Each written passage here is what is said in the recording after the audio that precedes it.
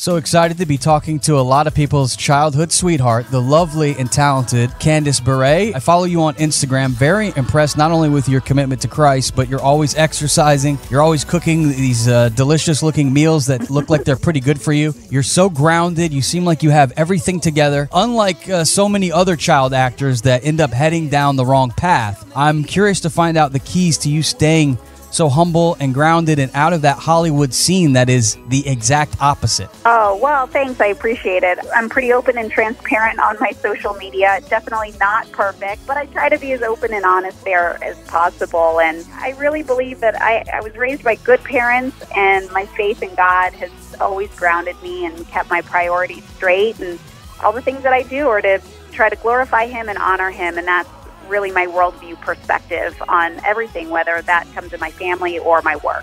Download it wherever you get your podcasts.